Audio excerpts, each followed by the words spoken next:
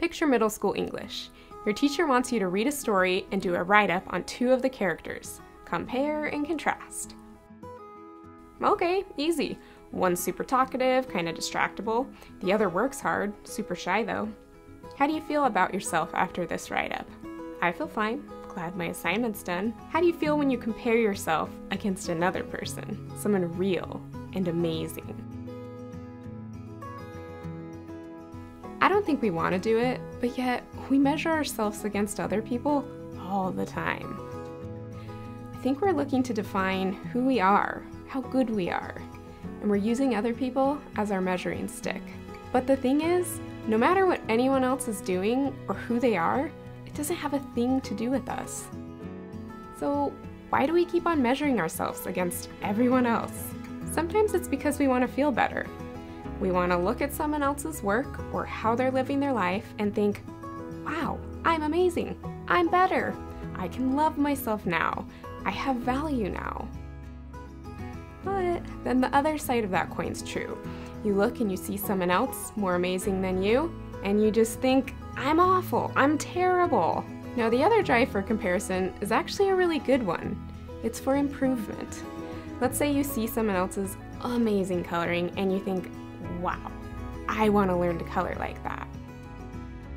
It's interesting because both of these scenarios start out exactly the same, comparing ourselves against other people.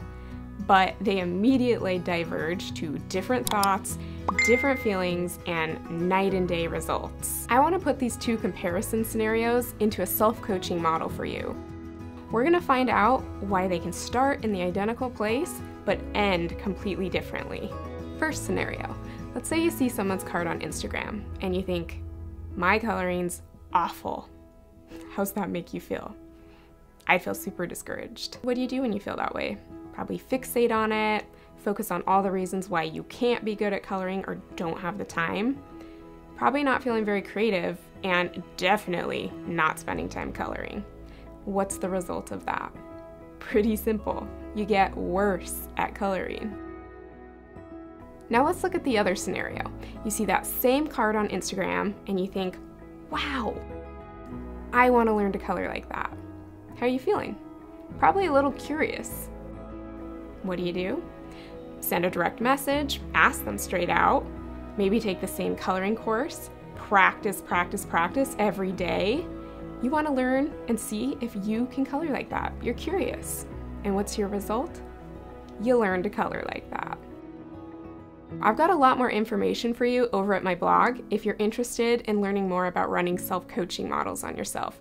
I'll link it for you in the description. I just gotta say, it is the most helpful tool if you want to understand why you do what you do and how to change it if you'd like. Wouldn't it be amazing if our value didn't need to bounce around every time we saw someone else and their incredible work? Life is pretty much one social experience after another.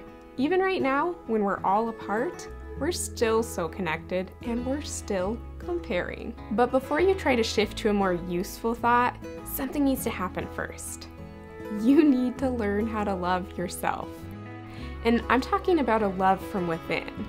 One that's completely separate from other people. It's separate from their compliments, it's separate from their love for you, and it's definitely separate from comparing ourselves and using other people as that mood-boosting ruler. So everything else aside, what's amazing about you? What have you worked really hard to learn? What good things have you put into the world lately? Who have you helped? What are you amazing at? Why are you just so lovable?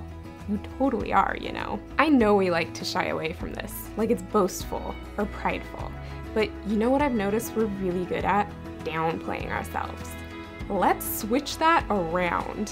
When you love yourself, and when you accept yourself, you take that same mindset and you extend it into your interactions with everyone else. So let me just say it like this.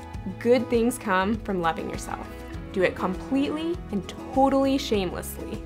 I want you to take some time and actually write out why you love yourself. 15 reasons. Now I know I said to find this from within, but I want to give you a little outside evidence, just to prod you along, get you started. I know to other people, you're their amazing example. I've seen this in fellow card makers. They defer to other people as being better than them in this or that. But the very thing that they're downplaying is something that I respect in them. Was that clear enough? In a nutshell, I think they're more amazing than they think they are. And I want you to see that amazingness in yourself. You just be you and start loving yourself for it. Now this is a process, it's not instant, but over time, comparison's gonna become less and less of a big deal because it won't be about your worth anymore. You know you're amazing no matter what. Comparison can become a great thing. It can be a source of inspiration and growth and even new friendships. Love you guys. I think you're amazing. So come down to the comments and tell me what's amazing about you. And check out this video where I choose to love my on-hand supplies and why I think you should too.